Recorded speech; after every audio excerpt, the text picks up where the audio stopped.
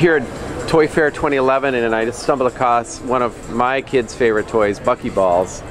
And I asked Jake here the story of Buckyball. First he said that Buckyballs aren't really for children. It's an adult desk toy. The name. So there's a guy named Buckminster Fuller. Yeah. And he's a famous architect who invented shapes. And one of the shapes that he invented is a sphere made of triangles. It's the shape of like Epcot Center or the roof. It's a very structurally sound shape. It's very hard to crush. People started calling that a Buckyball. And when we came up with this product, we liked making Buckyballs out of Buckyballs, so we named them Buckyballs. Somebody realized that the carbon-60 molecule, which is a very light, very strong molecule, for all of the same reasons actually that the geodesic dome is so light and strong and structural. It's a sphere made of loops.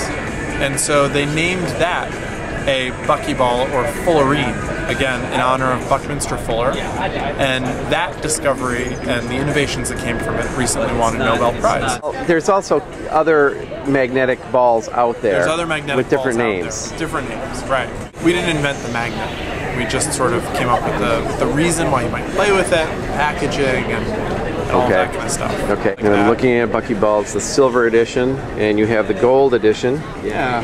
That's just what's new at Toy Fair? Well, now we actually have a book coming out. Okay. That's wisdom culled from our million online fans. The signature collection. Yeah. It's 2 executives and a regular.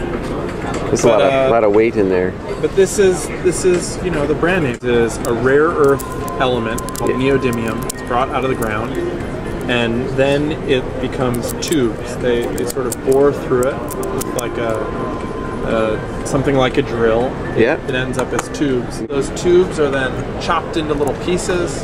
Those pieces are ground into spheres. Those spheres are plated in nickel or silver in the case of the ones that you're holding. And at the These are silver? last stage, yeah, they're plated in silver. That's why they're sort of more silvery than a bit more.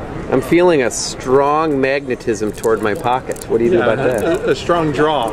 Strong. It actually doesn't become a magnet until the very last step. So it gets electrocuted, and it comes out of this machine, and what went in as kind of pellets that were all separate comes out as one giant block. And where is all this? Where does this take place? It all happens in China. Okay, cool. Thank you so much for the Buckyball update. Yeah, no problem.